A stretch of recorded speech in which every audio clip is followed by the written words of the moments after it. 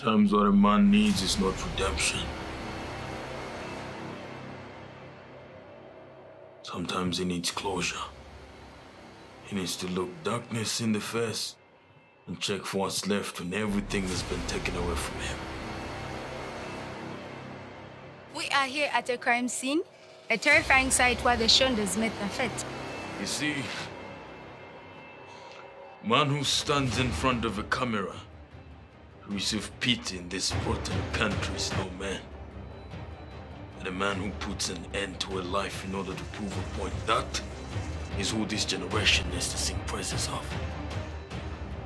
And if there's any chance of your redemption in this life, it has gone deeper and deeper into a dark hole. There is no redeeming you.